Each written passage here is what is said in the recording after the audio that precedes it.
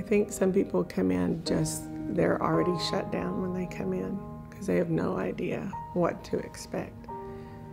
And they know somebody that has had cancer. We all do. Our experience with friend or family, everyone is touched by cancer. So even if someone is young or old. As navigators, my personal and professional feeling is we're not family and we're not physician, but we're a compassionate witness somewhere in the middle for those patients that come in here. The people are so supportive, and I have a woman, Leslie, who has really been incredible for a long time. And when I walk through those doors, I see a smile. She always comes out, she gives me a big hug. It's having the support system that you need, because you never know after you do a scan, you don't know what you're walking into if you do. I've maintained my cancer for this long, but it's still, I still have to take treatment. I usually start by asking them if they understand why they're here. Some people don't.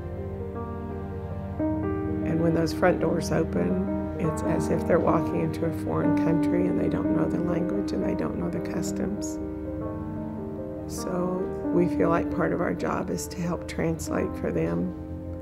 This is what the situation is. This is what will happen at your visit today.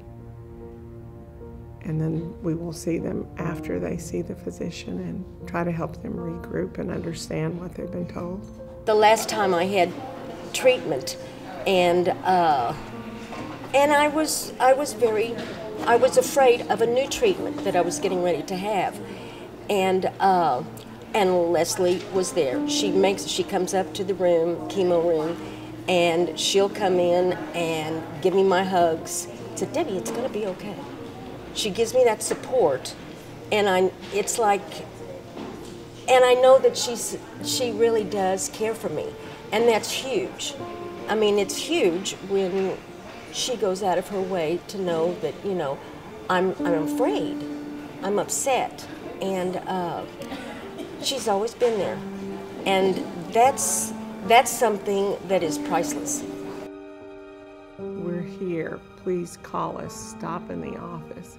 It's just reminding them that we're available. We are here to help them, not just their first day, but their second day, and before they start their chemo, and after they're through with their chemo, and then after they're through with treatment, that we're not just going to, you know, cut the strings on the kite and let them just float out there. We're going to continue to offer support for them even after their treatment is finished.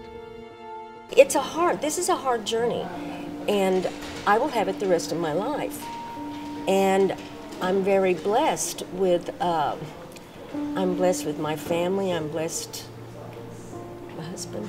But it's, you know, I mean, when I come here, I'm not afraid. I'm not afraid. I feel, I mean, it's really important to know that they're going to take care of me.